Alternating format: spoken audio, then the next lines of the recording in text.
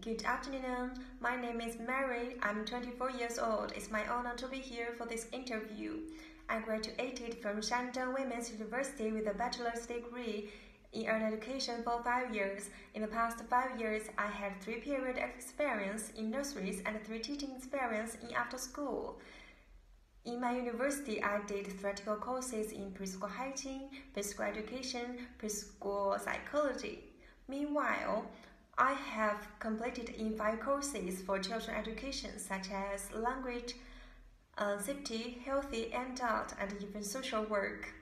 Also, I have attended practical lessons like singing, dancing, keyboard instrument, and art. In my internship, I'm very serious in my teaching plan and very fair to each kids in my classes. I respect the diversity of each case and I will teach them according to their characters. Speaking of my personality, I'm very easygoing and active person and very patient to my kids. And the most important thing, I consider myself as a responsible person.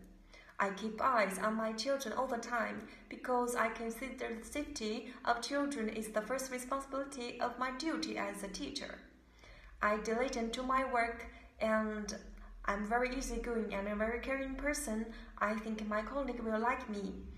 And this is the brief introduction of me. I hope you like it. And I really hope you will give me the opportunity to work with you. And I work hard and I will never let you disappointed. Thank you.